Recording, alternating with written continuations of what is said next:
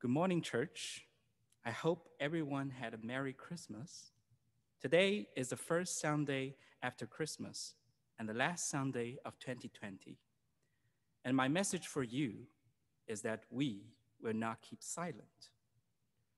Surely we did not keep silent during our Advent season this year because it was really filled with joyful shouts for Christ's birth.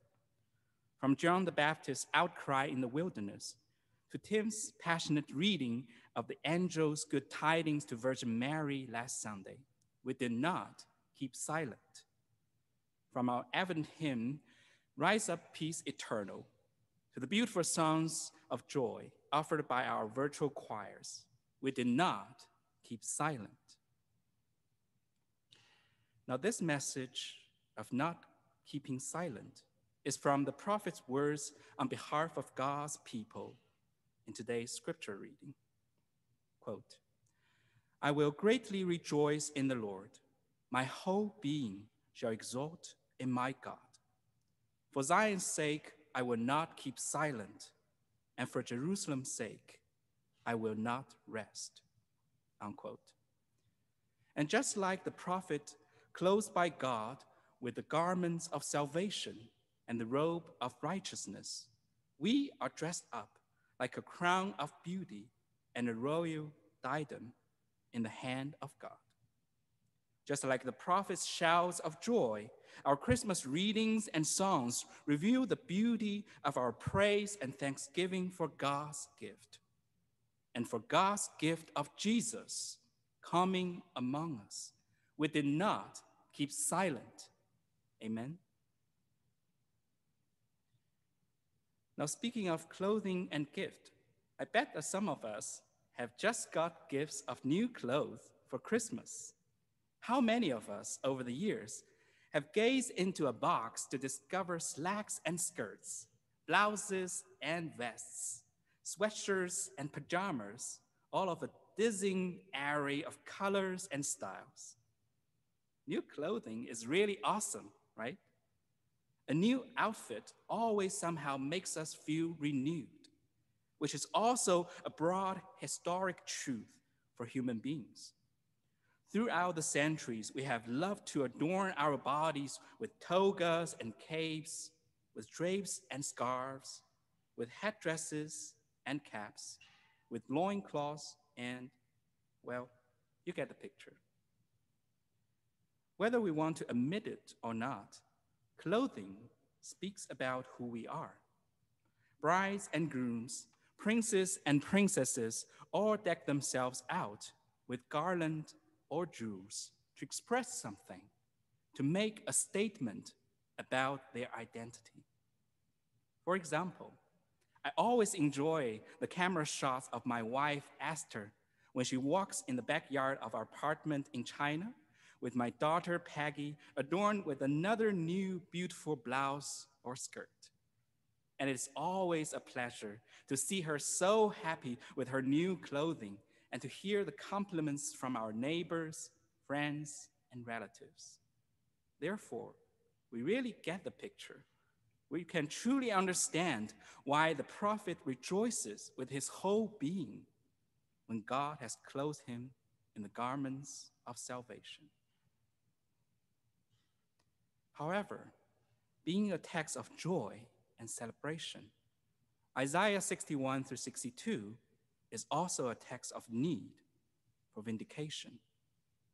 The prophet keeps proclaiming his visions of justice in today's scripture. Quote, God will cause righteousness and praise to spring up before all the nations. The nations shall see your vindication, and all the kings your glory. Unquote. In other words, having looked forward to the coming salvation of God's people in the midst of their crisis and struggles during their exile, the prophet points out the urgent issue of justice, that he will not keep silent or get any rest until actions are taken to make things right. I can't help but wondering, isn't that also the reason why Jesus comes into the world? I remember Pastor Veronica's recent sharing on Jesus' scripture reading of Isaiah 61 in Luke 4. And like the Hebrew Bible prophet, Jesus not only looks forward to deliverance of the poor, the weak, and the marginalized among the Judeans, but speak and act on their behalf to deliver them with God's justice. Isn't that also the reason why we are called by Christ as a prophetic community? Throughout this extraordinary year of 2020, we have witnessed widespread COVID-19 infections and Black Lives Matter movement all over the US and the world. We have experienced anxiety and frustration over irresponsible political leaders who either abuse their power or silently enable the abuse of power.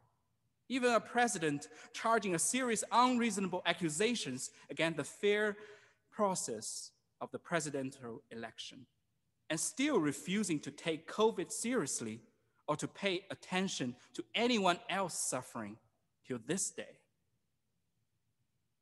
As a prophetic community, we have also spoken and acted against the false visions of false prophets who claim that everything is all right when everything is not all right. From anti-immigration policies using pandemic as an excuse, to police brutality even in the midst of peaceful, nonviolent protests against systemic racism, we have not kept silent. From COVID guidelines concerning stages of returning and using our church building to the establishment of our anti-racism justice task force with components of action, education, and healing, we have not got rest. Like a beam of light at the end of a tunnel, Isaiah 61 to 62 is an oracle of true vision from dark reality into bright future. It is very much relevant to our Christmas season and to our current transition from 2020 to 2021. Therefore, like the Hebrew Bible prophet, we should not just proclaim beautiful ideals, but also realistic actions as our good news. So what are the beautiful ideals of new clothing for us in 2021? And what are the realistic actions for us to take in order to make things right? I believe that the new clothing here and now is that the pandemics of COVID-19, economic exploitation, racism, sexism, and so on will not remain forever. As we mourn over the loss of human lives, relationships, and connections during the pandemics, let us keep looking forward to the coming restoration of people's physical, mental, and spiritual health from God in response to our crisis and struggles. As we reflect upon the historic issues embedded in the problems of some long-existing systems like the police and monopoly, let us keep speaking and acting upon the urgent need to deal with problems like racial, economic, and eco-injustice that have caused uncountable broken relationships in the world. For as surely as the sun rises, and as surely as the earth brings forth its fruits, so will the Lord God cause righteousness and praise to spring before all the nations. On this first Sunday after Christmas and the last Sunday of 2020, the message from the prophet and from Jesus is that salvation is at hand. Just like our new clothing for Christmas celebration, it is available. It is not in short supply, but is overflowing and abundant in the wonder of God's redeeming love, both for us and for all God's creation on earth. The meaning of the Christmas season, therefore, is not just joy of celebration of Jesus' birth, but also the need for vindication on behalf of the poor, the weak, and the marginalized in our society because Jesus and his family were among them.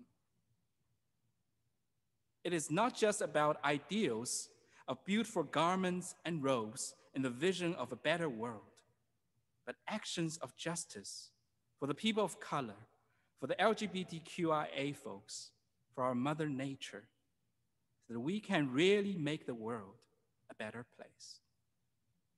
They are like two sides of one coin, which is the good news. They cannot be separated from one another. So as we look forward to the coming new year, let us rise up in thanksgiving for God has down in the humble stable. Let us make our light shine and refuse to keep silent about the joyful hope of salvation, as well as the sad reality of the pandemics. Let us put on the new clothing of hope, peace, joy, and love eternal, and cry out for the saving power of our God upon the powerless in face of all struggles and injustice. May their vindication shine out like the dawn, and their salvation like a burning torch. Thanks be to God.